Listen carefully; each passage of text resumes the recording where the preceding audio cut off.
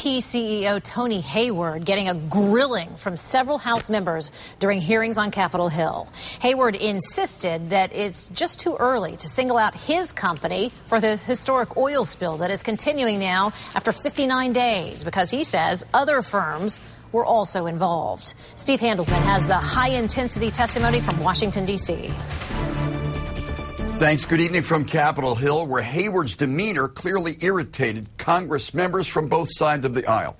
He was stubborn and refused to admit any wrongdoing by his company. I do. It was BP CEO Tony Hayward's first testimony since his well blew out. And I'm deeply sorry that it did. Lawmakers were angry and ready.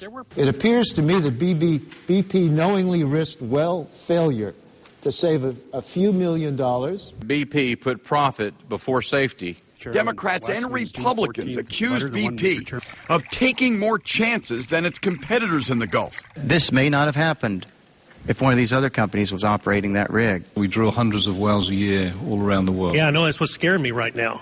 So why did BP and its contractors use a non-standard casing, just a few centering devices, and pull out protective mud before the blowout? I'm not prepared to speculate on what may or may not have made a difference. Hayward had questions ahead of time. He was warned to have the answers ready. Did BP make a fundamental misjudgment? I was not involved in that decision, so it's impossible for me to answer that question. I was approached by several members of the committee who are extremely frustrated with your lack of candor. Lawmakers pushed harder.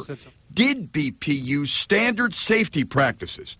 Hayward finally implied BP did. I have no reason to conclude that wasn't the case. If I found at any point that anyone in BP had put cost ahead of safety, I would take action. But BP's CEO insisted no one knows yet who or what's at fault. And Hayward testified he sees no evidence of any recklessness. And he said no one at BP has been fired. From Capitol Hill, I'm Steve Handelsman, WPTV News Channel 5. Coming up.